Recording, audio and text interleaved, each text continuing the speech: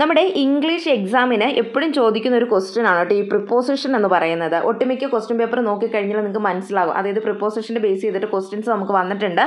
Previous year question papers നിങ്ങൾ നോക്കുക. അപ്പോൾ അതിൽ കൊടുത്തിട്ടുണ്ട്. അതായത് ഒരു സെൻറ്റൻസ് തന്നിട്ട് ഫിൽ ഇൻ ദ ബ്ലാങ്ക്സ് ആയിട്ടുള്ള രീതിയിലായിരിക്കും.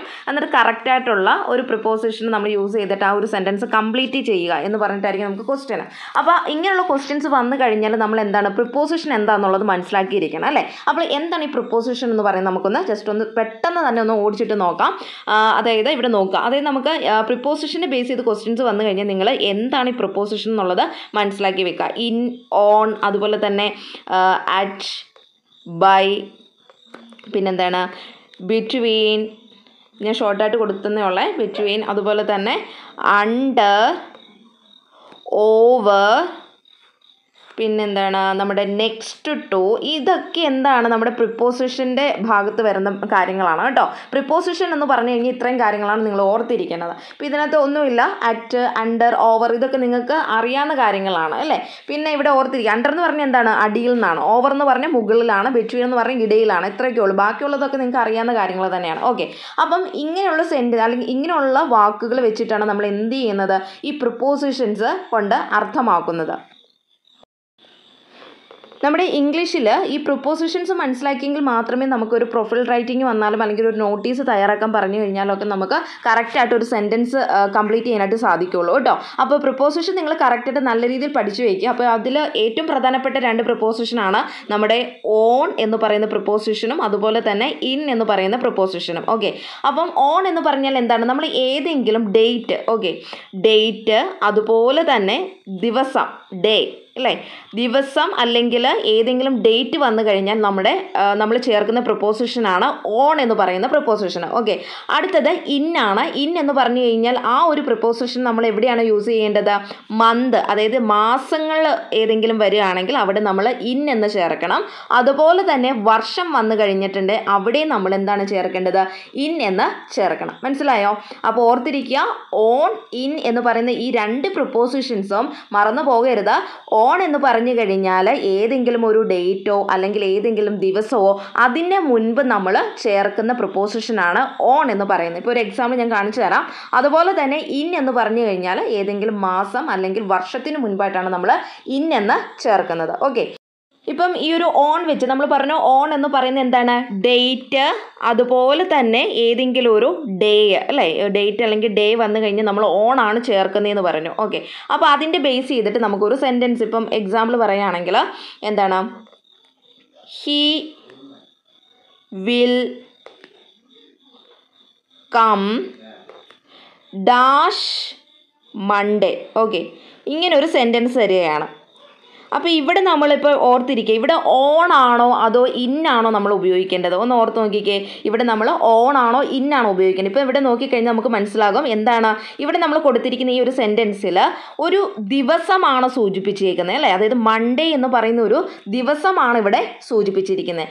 അപ്പോൾ നമുക്കറിയാം, നമുക്ക് ഓൾറെഡി നമ്മൾ പ്രിപ്പോസിഷനിൽ പഠിച്ചു എന്താണ്, ഒരു ദിവസം വന്നു കഴിഞ്ഞാൽ അതിന് മുൻപ് നമ്മൾ ചേർക്കേണ്ടത് എന്താണ്, ഓൺ എന്ന് പറയുന്ന പ്രിപ്പോസിഷനാണ് അല്ലേ, ഡേ അല്ലേ. ഡേ വന്നു കഴിഞ്ഞാൽ ഓൺ എന്ന് പറയുന്ന പ്രിപ്പോസിഷൻ. അപ്പോൾ ഇവിടെ നമുക്ക് എന്താണ് 100% ഉറപ്പോടുകൂടി നമുക്ക് എഴുതാൻ സാധിക്കും ഓൺ ആണ് ഇവിടുത്തെ correct preposition. Okay, he will come on Monday. കണ്ടോ, ആ ഒരു ദിവസത്തിന് മുൻപ് നമ്മൾ ഓൺ എന്ന് പറയുന്ന പ്രിപ്പോസിഷൻ ഇവിടെ ചെയ്തിരിക്കുകയാണ് അല്ല കൂട്ടിച്ചേർത്തിരിക്കുകയാണ്. അതുപോലെ തന്നെ നമുക്കിനി വേറൊരു സെൻറ്റൻസ് കൊടുക്കാം. എന്താണ്, ഇപ്പോൾ ഇവിടെ നമുക്കൊരു ഡേറ്റ് നമ്മൾ പറഞ്ഞിട്ടുണ്ട് അല്ലേ. ഇപ്പോൾ ആ ഡേറ്റിനെ ബേസ് ചെയ്തിട്ടാണെങ്കിൽ ഡേറ്റിനെ ബേസ് ചെയ്തിട്ടാണെങ്കിൽ നമുക്ക് പറയാം she was born dash August 13, 1993 അല്ലേ. അപ്പോൾ ഇതിങ്ങനെ ഒരു സെൻറ്റൻസ് വരികയാണ്. ഇപ്പോൾ ഇവിടെ വന്നു കഴിഞ്ഞാൽ നമ്മൾ എന്താണ് ചേർക്കേണ്ടത്, ഓൺ ആണോ ഇന്നാണോ, എന്താ ചേർക്കേണ്ടത്? ഓൺ തന്നെയാണ് വരുന്നത് അല്ലേ? അതായത് നമ്മൾ പഠിച്ചു പ്രിപ്പോസിഷനിൽ ഡേറ്റ് വന്നു കഴിഞ്ഞാൽ ഡേറ്റിന് തൊട്ട് മുൻപായിട്ട് നമ്മൾ എന്ത് ചേർക്കണം? ഓൺ എന്ന പ്രിപ്പോസിഷനാണ് ഇവിടെ ഉപയോഗിക്കുന്നത്. അപ്പം she was born on August 13, 1993. അപ്പോൾ ഇവിടെ ഒരു പ്രൊഫൈൽ റൈറ്റിംഗ് ചെയ്യാൻ, അതായത് നമുക്കറിയാം എന്തെങ്കിലും ഒരു ഹിൻസ് ഒക്കെ തന്നിട്ട് അത് വെച്ചിട്ട് പ്രൊഫൈൽ റൈറ്റ് ചെയ്യാൻ പറഞ്ഞു കഴിഞ്ഞാൽ നിങ്ങൾ ഓർത്തിരിക്കേണ്ട ഒരു കാര്യം എന്ന് പറഞ്ഞാൽ ഷീ വാസ്, അല്ലെങ്കിൽ ആ തന്നിരിക്കുന്ന വ്യക്തിയുടെ പേര് എന്താണോ ആ വ്യക്തിയുടെ പേര് എഴുതിയിട്ട് നിങ്ങൾക്ക് കൊടുക്കാം വാസ് ബോൺ ഓൺ അല്ലേ, ഇന്ന ഡേറ്റിലാന്ന് പറഞ്ഞു കൊടുക്കാം. ഇപ്പം ഡേറ്റ് ആണെങ്കിലും ഡേ ആണെങ്കിലും അതിന് മുൻപ് നമ്മൾ എന്ത് ചേർത്തിരിക്കണം?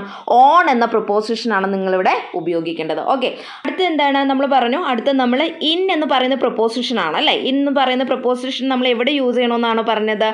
മന്ത് അല്ലേ, മന്ത് അതല്ലെങ്കിൽ ഓക്കെ, മന്ത് അതല്ലെങ്കിൽ ഇയർ. ഓക്കെ, മന്ത് അല്ലെങ്കിൽ ഇയർ വന്നു കഴിഞ്ഞാൽ നമ്മൾ ഇൻ എന്ന് പറയുന്ന പ്രൊപ്പോസിഷനാണ് നമ്മൾ ഉപയോഗിക്കേണ്ടത്. അപ്പോൾ അതിൻ്റെ ഒരു എക്സാമ്പിൾ നമുക്ക് നോക്കാം. അതായത് നമ്മൾ ഇപ്പോൾ പറയുകയാണ് I was born dash October എന്ന് പറയുകയാണ്. ഓക്കെ, ഇങ്ങനെ ഒരു സെൻറ്റൻസ് വരികയാണ്. അപ്പം ഇത് വരുവാണെങ്കിൽ നമ്മൾ ഇവിടെ എന്താ ചേർക്കേണ്ടത്? അതായത് ഇയർ എന്താണ്, ഇന്നാണോ അതോ ഓൺ ആണോ നമ്മൾ ചേർക്കേണ്ടത്? ഇവിടെ നോക്കിക്കേ, ഇവിടെ നമുക്ക് മനസ്സിലാകും എന്താ ഇവിടെ തന്നിരിക്കുന്ന ഈ ഒരു വാക്ക് എന്താണ്? ഒക്ടോബർ. ഒക്ടോബർ എന്ന് പറയുന്നത് എന്താണ്? ഒരു മന്താണ് അല്ലേ, ഒരു മന്താണ് അല്ലേ. അപ്പം മന്തിന് മുൻപായിട്ട് നമ്മൾ ചേർക്കേണ്ടത് എന്താണ്? ഇന്നാണ്. അപ്പം നമ്മളിവിടെ ഇൻ എന്ന് ചേർക്കുകയാണ്. ഓക്കെ, അപ്പം I was born in October. മനസ്സിലായല്ലോ? അപ്പം മാസങ്ങൾ, അതായത് ഒരു മാസം തന്നു കഴിഞ്ഞാൽ ആ മാസത്തിന് മുൻപായിട്ട് നമുക്ക് ഇൻ എന്ന് പറയുന്നത് ചേർക്കാനായിട്ട് സാധിക്കും. അല്ലെങ്കിൽ ഇൻ എന്ന് പറയുന്ന പ്രൊപ്പോസിഷൻ നമുക്കവിടെ ഉപയോഗിക്കാം. ഇനി അടുത്തൊരു സെൻറ്റൻസ് എന്ന് പറഞ്ഞു കഴിഞ്ഞാൽ നമുക്കിപ്പം ഒരു എക്സാമ്പിൾ പറയുകയാണെങ്കിൽ ഓക്കെ നോക്കിക്കോ, ഇന്ത്യ became republic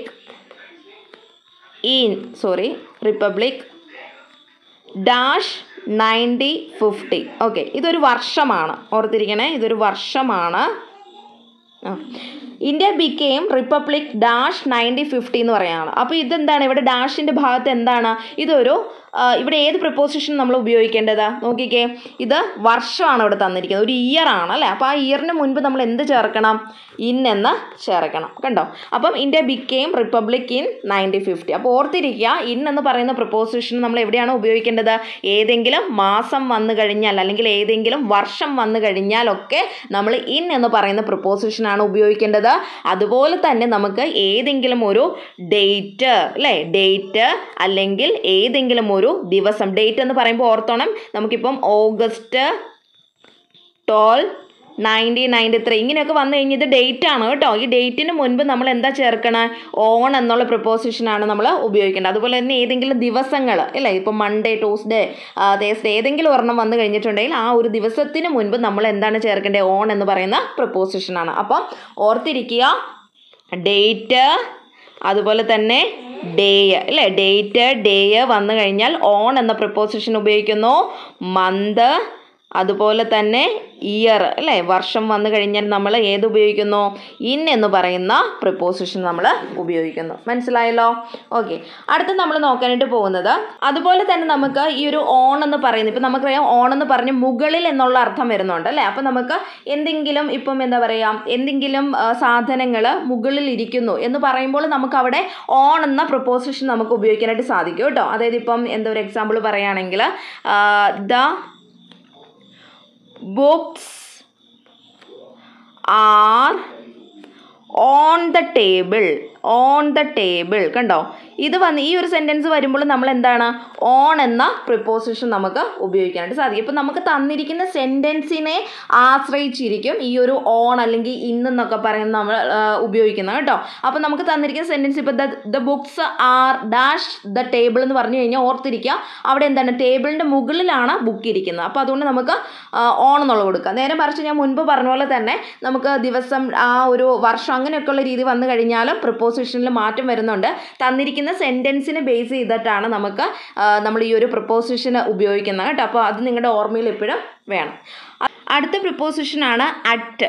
ഓർത്തിരിക്കുക, അറ്റ്. ഇത് എപ്പോഴും നമ്മൾ അറ്റ് യൂസ് ചെയ്യുന്നത് ഒരു പ്ലേസ് അല്ലെങ്കിൽ ടൈമിനെ റിപ്രസെൻറ്റ് ചെയ്യുന്നതിന് വേണ്ടിയിട്ടാണ് കേട്ടോ. ഇപ്പം ഏതെങ്കിലും ഒരു പ്ലേസ് അല്ലെങ്കിൽ ടൈം ഇതൊക്കെ വരികയാണെങ്കിൽ നിങ്ങൾ അതിന് മുൻപ് എപ്പോഴും എന്ത് ചേർക്കണം? അറ്റെന്ന് ചേർക്കണം. ഇപ്പോൾ എക്സാമ്പിൾ എന്ന് പറയുന്നത് അറ്റിൻ്റെ ഒരു എക്സാമ്പിളാണ് ഐ ആം അറ്റ് ഹോം എന്ന് പറയുന്നത് ഒരു എക്സാമ്പിളാണ് കേട്ടോ. അതുപോലെ തന്നെ ഏതെങ്കിലും ഒരു ടൈം വന്നു കഴിഞ്ഞാലും നമ്മൾ എന്താണ് ഈ ഒരു അറ്റെന്ന് പറയുന്ന പ്രിപ്പോസിഷനാണ് നമ്മൾ ഉപയോഗിക്കുന്നത്. അപ്പോൾ അത് നിങ്ങൾ ഓർത്തിരിക്കുക. നമുക്ക് ഈ ഒരു നോട്ടീസൊക്കെ തയ്യാറാക്കുമ്പോൾ നമുക്ക് ടൈമും കാര്യങ്ങളൊക്കെ പറയണ്ടേ. അപ്പോൾ അന്നേരം നിങ്ങൾ അതിന് മുൻപ് അറ്റെന്നുള്ള ഇതാണ് കൊടുക്കേണ്ടത് കേട്ടോ. അപ്പോൾ പ്ലേസ് ആയാലും അതുപോലെ തന്നെ ടൈം ആണെങ്കിലും നമ്മൾ എന്താണ് കൊടുക്കേണ്ടത്? നമ്മൾ അറ്റെന്ന് പറയുന്ന പ്രിപ്പോസിഷനാണ് നമ്മൾ കൊടുക്കേണ്ടത്. ഇപ്പം ഒരു example, this sleep dash 10 PM. ഇതിപ്പോൾ ഒരു ടൈമാണ്. അപ്പോൾ നമ്മൾ ഏത് പ്രിപ്പോസിഷനാണ് ഇവിടെ കൊടുക്കേണ്ടത്? അറ്റെന്ന് പറയുന്ന പ്രിപ്പോസിഷനാണ്. അപ്പോൾ ഓർത്തിരിക്കുക, പ്ലേസ് ആണെങ്കിലും ടൈം ആണെങ്കിലും നമ്മൾ അറ്റെന്ന് പറയുന്ന പ്രിപ്പോസിഷനാണ് കൊടുക്കേണ്ടത് കേട്ടോ. അപ്പോൾ അടുത്തൊരു പ്രിപ്പോസിഷനാണ് ബൈ അല്ലേ? ബൈ എന്ന് പറയുന്ന പ്രിപ്പോസിഷൻ. ഇവിടെ നോക്കുക, ബൈ എപ്പോഴും നമ്മൾ എവിടെയാണ് യൂസ് ചെയ്യുന്നത്? അതായത് നമ്മളിപ്പോൾ എന്തെങ്കിലും ഒരു പ്രവൃത്തി ചെയ്യുന്നത് അതിനെ ബേസ് ചെയ്തിട്ടാണ് നമ്മൾ ബൈ എപ്പോഴും യൂസ് ചെയ്യുന്നത്. അതായത് ഇപ്പോൾ ഒരു എക്സാമ്പിൾ പറയുകയാണെങ്കിൽ, she went to Dubai by train എന്ന് കൊടുക്കുകയാണ്. ഇതിപ്പോൾ ചുമ്മാ ഞാനൊരു എക്സാമ്പിൾ പറഞ്ഞോളൂ കേട്ടോ. അപ്പോൾ ഇവിടെ എന്താ പറയുന്നത്? അവൾ പോയി അല്ലേ? ദുബായിക്ക് പോയി. എന്തിനാണ്? ട്രെയിൻ, ബൈ ട്രെയിൻ അല്ലേ? അപ്പോൾ ഇങ്ങനെയുള്ള ഒരു പ്രവൃത്തിയെ കാണിക്കുന്നതിന് വേണ്ടിയിട്ടാണ് നമ്മൾ എപ്പോഴും ബൈ എന്ന് പറയുന്ന പ്രിപ്പോസിഷൻ നമ്മൾ ഉപയോഗിക്കുന്നത്. അപ്പോൾ കിട്ടിയല്ലോ. അപ്പം ബൈ എന്ന് പറയുന്ന പ്രിപ്പോസിഷൻ എന്തെങ്കിലും ഒരു പ്രവൃത്തിയെ ബേസ് ചെയ്തിട്ടാണ് നമ്മൾ ഉപയോഗിക്കുന്നത്. ഓക്കെ, അപ്പം വേറൊരു എക്സാമ്പിളും കൂടെ നമുക്ക് നോക്കാം. അതായത് the boy is standing by the train അല്ലേ? അപ്പോൾ ബോയ് അവിടെ എന്താ ചെയ്യുന്നത്? ആ ഒരു മരത്തിൻ്റെ മരത്തിൻ്റെ അടുത്ത് നിൽക്കുകയാണ് അല്ലേ? അപ്പോൾ ഇങ്ങനെയുള്ള സെൻറ്റൻസിനെ കാണിക്കുന്നതിന് വേണ്ടിയിട്ടാണ് നമ്മൾ ബൈ എന്ന് പറയുന്ന ആ ഒരു പ്രിപ്പോസിഷൻ നമ്മൾ ഉപയോഗിക്കുന്നത്. ഓക്കെ, കിട്ടിയല്ലോ. ഇപ്പോൾ the boy is standing by the train അല്ലേ? അപ്പം അതിൻ്റെ അടുത്ത് നിൽക്കുന്നു എന്നുള്ളതിൻ്റെ ബേസ് ചെയ്തിട്ടാണ് ഈ ബൈ എന്ന് പറയുന്ന പ്രിപ്പോസിഷൻ നമ്മൾ ഉപയോഗിക്കുന്നത്. ഓക്കെ, അടുത്ത നമുക്ക് നോക്കാം. അടുത്തൊരു പ്രിപ്പോസിഷനാണ് ഓവർ എന്ന് പറഞ്ഞ പ്രിപ്പോസിഷൻ അല്ലേ? അപ്പോൾ ഓവർ എന്താണ് അർത്ഥമാക്കുന്നത്? മുകളിൽ എന്നാണ് അല്ലേ? അപ്പോൾ നമുക്ക് പറയാം എന്താണ്? ഒരു എക്സാമ്പിളായിട്ട് പറയുകയാണെങ്കിൽ, the ball is over the glass എന്ന് പറയാം അല്ലേ? The ball is over the glass അല്ലേ? അപ്പം അതൊരു ഓവർ എന്ന് പറയുന്ന പ്രിപ്പോസിഷൻ ഒരു എക്സാമ്പിളാണ്. അതായത് മുകളിൽ എന്നുള്ള രീതിയിലാണ് പറയുന്നത്. അപ്പം ഈ ഓണും ഓവർ മാറിപ്പോവല്ലേ? ഓവർ എന്ന് പറയുമ്പോൾ നമുക്ക് മുകളിൽ എന്നുള്ള അർത്ഥമാണ് വരുന്നത് കേട്ടോ. മറ്റേത് ഓൺ എന്ന് പറയുമ്പോൾ ടേബിളിൻ്റെ മുകളിൽ നമ്മളിങ്ങനെ വെച്ചിരിക്കുന്ന വസ്തു ഉണ്ടല്ലോ, അതിനാണ് നമ്മൾ ഓൺ എന്നുകൊണ്ട് അർത്ഥമാക്കുന്നത്. അപ്പോൾ ഓൺ ദ ടേബിളും ഓവർ ദ ടേബിളും മാറിപ്പോയേക്കില്ലേ? രണ്ട് മീനിങ് ആണ് വരുന്നത് കേട്ടോ.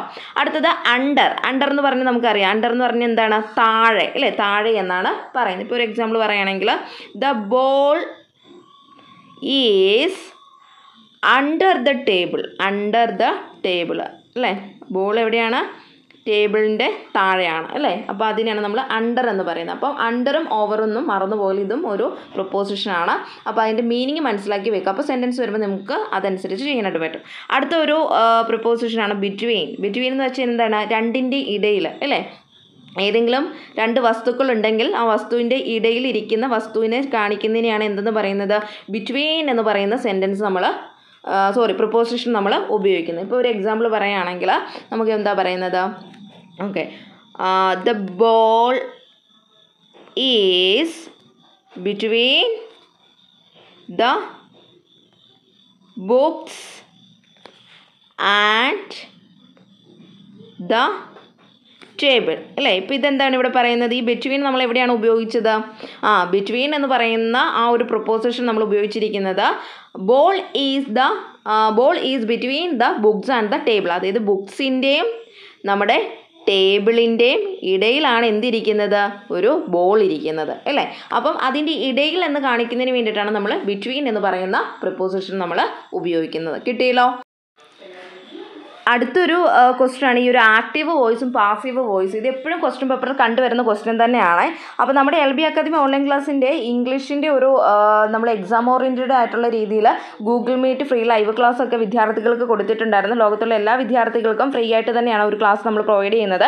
അപ്പോൾ അതിൽ നമ്മുടെ ഇംഗ്ലീഷിൻ്റെ പ്രധാന അധ്യാപിക ആതിര മിസ് നിങ്ങൾക്ക് ഒരുപാട് കാര്യങ്ങൾ പറഞ്ഞു തന്നിട്ടുണ്ട്. പക്ഷേ എന്നിരുന്നാലും നാളത്തെ എക്സാമിന് വേണ്ടിയിട്ട് നമ്മൾ ഓടിച്ചിട്ടൊന്ന് പറഞ്ഞു പോവുകയാണ് കേട്ടോ. അപ്പോൾ ഞാൻ കുറച്ച് ഭാഗങ്ങൾ മാത്രമേ പറഞ്ഞു തരുന്നുള്ളൂ. മിസ് ഓൾറെഡി ഇതിൻ്റെ എക്സ്പ്ലനേഷനും കാര്യങ്ങളൊക്കെ നിങ്ങൾക്ക് തന്നിട്ടുള്ളൂ. അപ്പോൾ ആ ഒരു ക്ലാസ് അറ്റൻഡ് ചെയ്ത വിദ്യാർത്ഥികൾക്ക് മനസ്സിലാവും മിസ് എന്തൊക്കെ കാര്യങ്ങൾ പറഞ്ഞു തന്നിട്ടുണ്ട് എന്നുള്ളതൊക്കെ. ഓക്കെ, അപ്പോൾ ഇവിടെ നിങ്ങൾ ശ്രദ്ധിക്കുക, ആക്റ്റീവ് വോയിസും പാസീവ് വോയിസും ചോദിച്ചു കഴിഞ്ഞാൽ നിങ്ങൾ പ്രധാനമായിട്ടും ഓർത്തിരിക്കേണ്ട ഒരു കാര്യം എന്ന് പറഞ്ഞു കഴിഞ്ഞാൽ നമുക്ക് ഒരു സബ്ജക്റ്റ്, ആ ഒരു സബ്ജക്റ്റിനെ ബേസ് ചെയ്തിട്ട് സബ്ജക്റ്റിന് നമ്മൾ ഇമ്പോർട്ടൻസ് കൊടുത്ത് പറയുന്നതിനെയാണ് നമ്മൾ എന്തെന്ന് പറയുന്നത്, ആക്റ്റീവ് വോയിസ് കൊണ്ട് അർത്ഥമാക്കുന്നത്. അതുപോലെ തന്നെ നമ്മുടെ ഒരു ഒബ്ജക്റ്റ്, ഏതെങ്കിലും ഒരു വസ്തു, അതിന് ഇമ്പോർട്ടൻസ് കൊടുത്ത് നമ്മൾ പറയുന്നതിനെയാണ് നമ്മൾ പാസീവ് വോയിസ് എന്ന് പറയുന്നത്. ഇത്രയും കാര്യങ്ങളൊന്ന് മനസ്സിലാക്കി വെക്കുക. ഇപ്പോൾ ഒരു എക്സാമ്പിൾ പറയുകയാണെങ്കിൽ, അനു കിൽഡ് എ സ്നേക്ക്, ഇങ്ങനൊരു സെൻറ്റൻസ്. അപ്പം ഈ ഒരു സെൻറ്റൻസിൽ അനു എന്ന് പറയുന്നത് എന്താണ്, ഇവിടുത്തെ സബ്ജക്റ്റാണ് അല്ലേ. ഈ ഒരു സബ്ജക്റ്റാണ് അനു എന്ന് പറയുന്നത്. അപ്പം അനു എന്ന് പറയുന്നതാണ് എന്തെന്ന് പറയുന്നത്, ആക്റ്റീവ് വോയിസ് എന്ന് പറയുന്നത്. അതായത് നമ്മൾ സബ്ജക്റ്റിന് ഇമ്പോർട്ടൻസ് കൊടുത്ത് പറയുന്നതിനെയൊക്കെ നമ്മൾ ആക്റ്റീവ് വോയിസിൽ ഇൻക്ലൂഡ് ചെയ്യും. ഓക്കെ, അടുത്തത് കിൽഡ് എന്ന് പറയുന്നത് എന്താണ്, അത് അവിടെ ഒരു പ്രവൃത്തി ചെയ്യുകയാണ് അല്ലേ. ഒരു പ്രവൃത്തി, കിൽഡ് എന്ന് പറഞ്ഞാൽ നമ്മൾ കൊല്ലുകയാണ്. അപ്പോൾ അതിന് ഒരു പ്രവൃത്തിയാണ് അവിടെ. അപ്പോൾ ആ പ്രവൃത്തിയാണ് അവിടുത്തെ വെർബ് എന്ന് പറയുന്നത്. മനസ്സിലായല്ലോ. അപ്പം സബ്ജക്റ്റ്, വെർബ്, അതുപോലെ തന്നെ സ്നേക്ക് എന്ന് പറയുന്നത് എന്താണ്, അവിടുത്തെ ആ ഒരു വസ്തുവാണ് അല്ലേ, അതായത് ഒബ്ജക്റ്റാണ്. മനസ്സിലായല്ലോ. അപ്പോൾ ഈ ഓരോ ഒബ്ജക്റ്റിന് ഇമ്പോർട്ടൻസ് കൊടുത്ത് പറയുന്നതിനാണ് നമ്മൾ എന്തെന്ന് പറയുന്നത്, പാസീവ് വോയിസ് എന്ന് പറയുന്നത്. ഓക്കെ, അടുത്തത് ഈ സെൻറ്റൻസിന് നേരെ നമുക്ക് തിരിച്ചു വരും. ഇപ്പോൾ ഇവിടെ നമ്മൾ സബ്ജക്റ്റിന് ഇമ്പോർട്ടൻസ് കൊടുത്താണ് കൊടുത്തിരിക്കുന്നത്. അതായത് ഇത് ഒരു ആക്റ്റീവ് വോയിസ് ആയിട്ടാണ് നമ്മൾ കൊടുത്തിരിക്കുന്നത്. അനു കിൽഡ് എ സ്നേക്ക് എന്ന് പറയുമ്പോൾ സബ്ജക്റ്റിനാണ് നമ്മളിവിടെ ഇമ്പോർട്ടൻസ് കൊടുത്തിരിക്കുന്നത്. ഇതിന് നേരെ മറിച്ച് പാസീവ് വോയിസിലോട്ട് വരുമ്പോൾ അത് എന്ത് വരും, എ snake was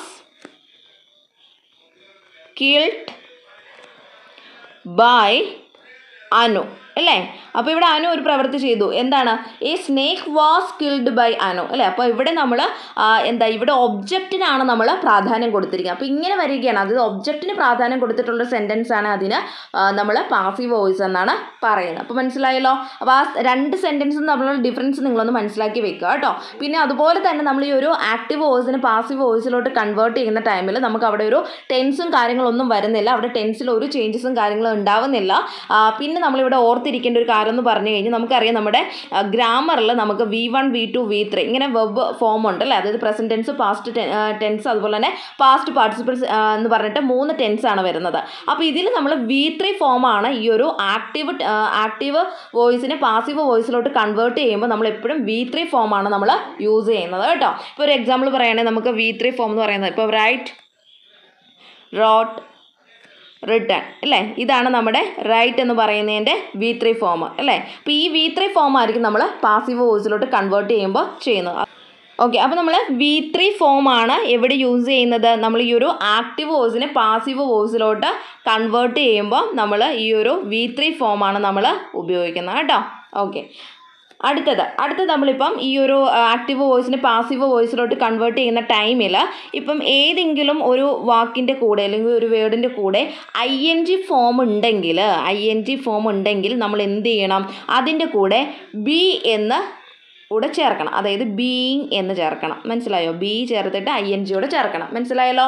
ING ഫോമിലുള്ള ഒരു വേർഡ് ആണെങ്കിൽ അതിൻ്റെ കൂടെ നമ്മൾ എന്ത് ചേർക്കണം, ബി എന്നും കൂടെ ചേർക്കണം. ബീയിങ് എന്ന് വരും. ഓക്കെ, അടുത്ത നോക്കിക്കേ.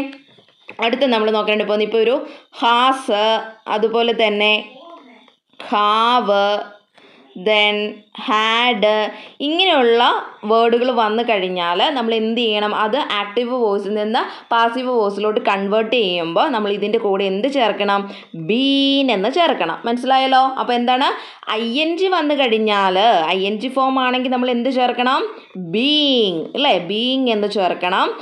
ഹാസ്, ഹാവ്, ഹാഡ് വന്നു കഴിഞ്ഞാൽ നമ്മൾ ബീൻ എന്ന് ചേർക്കണം. അപ്പോൾ ഇവിടെ എന്ത് വരും, has been, have been, had been അല്ലേ. ഈ ഒരു രീതിയിലായിരിക്കണം പാസീവ് വോയിസിലോട്ട് കൺവേർട്ട് ചെയ്യുമ്പോൾ ആ ഒരു സെൻറ്റൻസ് വരേണ്ടത്.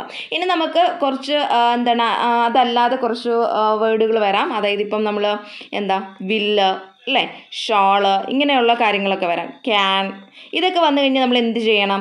ഇതുപോലുള്ള ടൈപ്പ് അല്ലെങ്കിൽ ഇങ്ങനെയുള്ള വേർഡുകൾ വന്നു കഴിഞ്ഞാൽ നമ്മൾ അതിൻ്റെ കൂടെ എന്ത് ചേർക്കണം? ആ വേർഡ് പ്ലസ് ബി പ്ലസ് അതിൻ്റെ V3 ഫോം നമ്മൾ ഉപയോഗിക്കണം. തന്നിരിക്കുന്ന ആ ഒരു തന്നിരിക്കുന്ന ആ ഒരു സംഭവത്തിൻ്റെ V3 ഫോം നമ്മൾ ഉപയോഗിക്കുക. ഇപ്പോൾ ഇപ്പം സിംഗ് എന്നാണെങ്കിൽ അതിൻ്റെ V3 നമ്മൾ ഉപയോഗിക്കണം. ഇപ്പോൾ ഒരു എക്സാമ്പിൾ പറയുകയാണെങ്കിൽ ഇപ്പം ഇവിടെ വില്ല് നമ്മൾ ഉപയോഗിച്ചല്ലോ.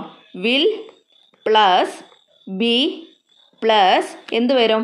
ഇപ്പോൾ സിംഗ് എന്ന് പറയുന്നതിൻ്റെ V3 ആണെങ്കിൽ നിങ്ങൾക്കറിയാം, V1 സിംഗ് ആണെങ്കിൽ അതിൻ്റെ V3 എന്ന് പറയുന്നത് എന്താണ്? സാങ് എന്നാണ്, അല്ലേ? അപ്പോൾ നമുക്ക് ആ സെൻറ്റൻസ് എങ്ങനെയാക്കാം? അതായത് പാസീവിലോട്ട് വരുമ്പോൾ വിൽ ബി സാങ്. കണ്ടോ? ഇങ്ങനെ വരും. മനസ്സിലായോ? അപ്പം ഇതുപോലെ വില്ല്, ഷോള്, ക്യാന്, മസ്റ്റ് ഇങ്ങനെയൊക്കെയുള്ള കാര്യങ്ങൾ വന്നു കഴിഞ്ഞാൽ അതിൻ്റെ കൂടെ അതിൻ്റെ ഒരു ഫോം എന്ന് പറയുന്നത് ബി ചേർക്കണം കേട്ടോ. ബി പ്ലസ് അതുപോലെ തന്നെ അതിൻ്റെ V3 ഫോം. ഇപ്പം എക്സാമ്പിൾ പറയുകയാണെങ്കിൽ വിൽ ബി, ദെൻ ആ തന്നിരിക്കുന്ന എന്താണോ അതിൻ്റെ V3 ഫോം നമ്മൾ ചേർക്കുക. ഇപ്പോൾ ഒരു എക്സാമ്പിൾ പറയുകയാണെങ്കിൽ ഞാനിപ്പോൾ ഇവിടെ ഷാള് കൊടുക്കുകയാണെങ്കിൽ അങ്ങനെ വരും. ഷാള് പ്ലസ് ബി പ്ലസ് ഞാൻ കൊടുക്കാൻ ഉദ്ദേശിക്കുന്ന വേർഡ് എന്ന് പറയുന്നത് റൈറ്റ് എന്നാണെങ്കിൽ ഇവിടെ എന്ത് വരും? V3 ഫോം റൈറ്റിന് നമുക്കറിയാം റിട്ടേൺ എന്നാണ്, അല്ലേ? അപ്പം അത് വരും. അപ്പോൾ ഇവിടെ ഷോൾ ബി, അല്ലേ? ഷോൾ ബി റിട്ടേൺ, അല്ലേ? ഇങ്ങനെ വരും. മനസ്സിലായോ? അപ്പോൾ ഇത്രയും കാര്യങ്ങൾ സിമ്പിളായിട്ട് മനസ്സിലാക്കി വെക്കുക. ഓക്കെ, അപ്പം ഈ ഒരു ആക്റ്റീവ് വോയിസും പാസീവ് വോയിസും വന്നിട്ടുണ്ടെങ്കിൽ ഇത്രയും കാര്യങ്ങളൊന്ന് സിമ്പിളായിട്ട് മനസ്സിലാക്കി വെക്കണം കേട്ടോ. അപ്പോൾ ഹാസ് വന്നു കഴിഞ്ഞാലും ഹാവ് വന്നു കഴിഞ്ഞാലും അല്ലെങ്കിൽ നമ്മുടെ ഹാഡ് വന്നു കഴിഞ്ഞാലും നമ്മൾ ബീൻ എന്ന് പറയുന്ന ആ ഒരു വേർഡ് നമ്മൾ ഉപയോഗിക്കുക. അതുപോലെ തന്നെ ഇതുപോലുള്ള അതായത് ഷോള്, വില്ല ഇതൊക്കെ വന്നു കഴിഞ്ഞാൽ അതിൻ്റെ കൂടെ ബി പ്ലസ് അതിൻ്റെ V3 ഫോം, അല്ലേ? തന്നിരിക്കുന്നതിൻ്റെ V3 ഫോം നമ്മൾ ഉപയോഗിക്കുക. അടുത്തത് ഇപ്പം നമുക്കൊരു ക്വസ്റ്റ്യൻസ് ഉണ്ടാകും. Question type active voice passive വോയിസിലോട്ട് പറഞ്ഞു കഴിഞ്ഞിട്ടുണ്ടെങ്കിൽ നിങ്ങൾ ക്വസ്റ്റ്യൻസ് ആണെങ്കിൽ അത് ആ ക്വസ്റ്റ്യൻ രീതിയിൽ തന്നെ ഇരിക്കണം. അതല്ലാതെ ക്വസ്റ്റ്യൻസിനെ നമുക്ക് വേറെ രീതിയിലോട്ട് ചിലർ എന്ത് ചെയ്യുന്ന അറിയോ? ഇപ്പോൾ ക്വസ്റ്റ്യൻ ആണെങ്കിൽ അതിന് ആക്റ്റീവ് വോയിസിൽ നിന്ന് പാസീവ് വോയിസിലോട്ട് ആക്കാൻ പറയുമ്പോഴത്തേനും അത് സെൻറ്റൻസ് ആയിട്ടുള്ള രീതിയിൽ, അതായത് ആൻസർ പറയുന്ന രീതിയിൽ അങ്ങോട്ട് എഴുതി വയ്ക്കും. അങ്ങനെ ചെയ്യരുത്. നമുക്കവിടെ ആ ഒരു ആ ഒരു ഫോം അവിടെ നിന്ന് മാറുന്നില്ല കേട്ടോ. ഇപ്പോൾ ക്വസ്റ്റ്യൻ ടൈപ്പ് ആണെങ്കിൽ ക്വസ്റ്റ്യൻ ആയിട്ടുള്ള രീതിയിൽ തന്നെയാണ് നമ്മൾ പാസീവ് വോയിസിലോട്ട് കൺവേർട്ട് ചെയ്യുന്നത്.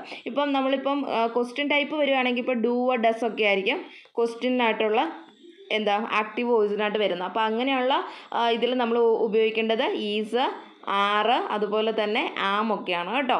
അതുപോലെ തന്നെ അടുത്തത് ഡിഡ് വരികയാണെങ്കിൽ ഓർത്തിരിക്കുക, ഡിഡിൻ്റെ കൂടെ നമ്മൾ എപ്പോഴും ചേർക്കുന്നത് വാസ് അല്ലെങ്കിൽ വെയർ കേട്ടോ. ഇതൊക്കെയാണ് നമ്മൾ പാസീവ് വോയിസായിട്ട് കൺവേർട്ട് ചെയ്യുമ്പോൾ ഉപയോഗിക്കുന്നത്. അതുപോലെ തന്നെ ഹൂ വരുമ്പോഴത്തേന് ബൈ ഹൂം എന്നുള്ളതാണ് നമ്മൾ ഉപയോഗിക്കുന്നത്. ഹൂ വരുമ്പോഴത്തേന് അതിൻ്റെ കൂടെ നമ്മൾ ബൈ ഹും എന്ന് ചേർക്കണം. ഓക്കെ, ഇത്ര ഓർത്തിരിക്കുക. ആക്റ്റീവ് വോയിസിലോട്ട് ആക്റ്റീവ് വോയിസിൽ നിന്ന് പാസീവ് വോയിസിലോട്ട് കൺവേർട്ട് ചെയ്യുന്ന സമയത്ത് നമുക്ക് ക്വസ്റ്റ്യൻ ടൈപ്പ് വരികയാണെങ്കിൽ ആ ക്വസ്റ്റ്യൻ അതേപോലെ തന്നെ മാറിപ്പോകുള്ളൂ പാസീവിലോട്ട്. അതല്ലാതെ നമുക്ക് അതിൻ്റെ ഒരു ആൻസർ ആയിട്ടുള്ള രീതിയിൽ നമ്മൾ സെൻറ്റൻസ് ആയിട്ട് അല്ലെങ്കിൽ സ്റ്റേറ്റ്മെൻ്റ് ആയിട്ടുള്ള രീതിയിൽ നിങ്ങൾ എഴുതി വെക്കരുത് കേട്ടോ. അപ്പം ഇത്രയും കാര്യങ്ങൾ നിങ്ങൾ എന്തിൽ ഓർത്തിരിക്കണം? ഈ ഒരു ആക്റ്റീവ് വോയിസ് അല്ലെങ്കിൽ പാസീവ് വോയിസിൽ ഓർത്തിരിക്കുക. ഇപ്പോൾ കിട്ടിയല്ലോ, ഏകദേശം ഒരു ധാരണ കിട്ടിയിട്ടില്ലേ? അപ്പോൾ ഇത് മനസ്സിലാക്കി വെക്കണം കേട്ടോ. അടുത്തതാണ് നമ്മുടെ ഡയറക്റ്റ് സ്പീച്ചും അതുപോലെ തന്നെ ഇൻഡയറക്റ്റ് സ്പീച്ചും. നിങ്ങൾ നോക്കിയിട്ട് പോകണം. അത് ഞാനിപ്പം അത് എക്സ്പ്ലെയിൻ ചെയ്ത് പോകുന്നില്ല. ഡയറക്റ്റ് സ്പീച്ചും അതുപോലെ തന്നെ ഇൻഡയറക്റ്റ് സ്പീച്ച് എന്താണെന്നുള്ളത് മനസ്സിലാക്കണം. അതിൻ്റെ ഒരു എക്സാമ്പിൾസും കാര്യങ്ങളൊക്കെ നോക്കിയിട്ട് പോകണേ. എളുപ്പമാണത്. അതിൻ്റെ ഒരു ടെൻസസും കാര്യങ്ങളും മനസ്സിലാക്കി കഴിഞ്ഞ് നിങ്ങൾക്ക് ഇത് എഴുതാനായിട്ട് എളുപ്പമാണ് കേട്ടോ. അതായത് നമ്മൾ തന്നിരിക്കുന്ന ഇപ്പം ഞാൻ പറയുകയാണ്, ഡയറക്റ്റ് സ്പീച്ച് എന്ന് പറഞ്ഞു കഴിഞ്ഞാൽ നമ്മളെക്കുറിച്ച് തന്നെ പറയുന്നതാണ് ഡയറക്റ്റ് സ്പീച്ച് എന്ന് പറയുന്നത്. നേരെ ഇൻഡയറക്റ്റ് സ്പീച്ച് എന്ന് പറഞ്ഞു കഴിഞ്ഞാൽ നമ്മുടെ കാര്യങ്ങൾ മറ്റൊരാൾ പറയുന്നതിനെയാണ് നമ്മൾ ഇൻഡയറക്റ്റ് സ്പീച്ച് എന്ന് പറയുന്നത്. അപ്പോൾ നമ്മൾ ഈ ഒരു ഡയറക്റ്റ് സ്പീച്ച് അല്ലെങ്കിൽ ഇൻഡയറക്റ്റ് സ്പീച്ചൊക്കെ എഴുതുമ്പോഴത്തേനും ഡയറക്റ്റ് സ്പീച്ചിലുള്ള സാധനത്തെ നമ്മൾ ഇൻഡയറക്റ്റ് സ്പീച്ചിലോട്ട് എഴുതുമ്പോഴത്തേനും നമ്മൾ അതിൻ്റെ ടെൻസസും കാര്യങ്ങളൊക്കെ നോക്കിയിട്ടാണ് നമ്മൾ അതിൻ്റെ ആൻസർ എഴുതേണ്ടത് കേട്ടോ. ഇപ്പോൾ സിമ്പിൾ പ്രസൻറ്റിലുള്ള ഒരു ഡയറക്റ്റ് സ്പീച്ച് ആണെങ്കിൽ അതിനെ നമ്മൾ കൺവേർട്ട് ചെയ്യുമ്പോൾ സിമ്പിൾ പാസ്റ്റിലേക്ക് വേണം നമ്മളതിനെ കൺവേർട്ട് ചെയ്ത് എഴുതാൻ. ഇപ്പോൾ ഒരു എക്സാമ്പിൾ പറയുകയാണെങ്കിൽ ഞാൻ മുമ്പ് പറഞ്ഞു, ഡയറക്റ്റ് സ്പീച്ച് എന്ന് പറഞ്ഞാൽ നമ്മൾ പറയുന്ന കാര്യങ്ങൾ തന്നെയാണ്. നമ്മളെക്കുറിച്ച് പറയുമ്പോഴാണ് അവിടെ ഡയറക്റ്റ് സ്പീച്ച് ആകുന്നത്. ഇപ്പോൾ ഒരു എക്സാമ്പിൾ പറയുകയാണെങ്കിൽ the boy said I want A cycle. അതായത് ബോയ് പറയുകയാണ് എനിക്കൊരു സൈക്കിൾ വേണം, അല്ലേ? അവിടെ ഐ ആണ് യൂസ് ചെയ്തിരിക്കുന്നത്. എനിക്ക് സൈക്കിൾ വേണം എന്നുള്ളത് ബോയ് പറയുകയാണ്. അപ്പോൾ ഇതിനെ നമ്മൾ ഇൻഡയറക്റ്റ് സ്പീച്ചിലോട്ട് എഴുതുമ്പോൾ നമ്മൾ എങ്ങനെയാണ് പറയുക? അതായത് ആ കുട്ടി പറയുന്നതായിട്ട് വേണം, അല്ലേ? അതായത് ആ കുട്ടി പറഞ്ഞു അവനൊരു സൈക്കിൾ വേണം എന്നുള്ളത്, അങ്ങനെയല്ല നമ്മൾ പറയുക. അപ്പോൾ എന്താണ് അവിടെ എന്ത് മാറ്റം വരുന്നത്? ദ ബോയ് എന്നൊക്കെ ഉള്ളത് സെയിം ആയിട്ട് തന്നെ വരും. ദ ബോയ് സെഡ് ദാറ്റ്, അല്ലേ? ദാറ്റ് എന്നുള്ള ഒരു വേർഡും കൂടെ അവിടെ വരുന്നുണ്ട്. ദ ബോയ് സെഡ് ദാറ്റ് പിന്നെ ഐ എന്നുള്ളത് എന്തായി മാറും? ഐ വാണ്ട് എ സൈക്കിൾ എന്നുള്ളത് എന്തായി മാറും? ഐ എന്നുള്ളത് ഹീ ആയി മാറും. അവനെന്നാകും അല്ലേ? അവന് സൈക്കിൾ വേണം. പിന്നെ വാണ്ട് എന്നുള്ളത് വാണ്ടഡ് അല്ലേ? അത് നമ്മൾ പാസ്റ്റ്, സിമ്പിൾ പാസ്റ്റിലാക്കി മാറ്റുകയാണ്. അപ്പോൾ എന്തായി പറയുന്നത്?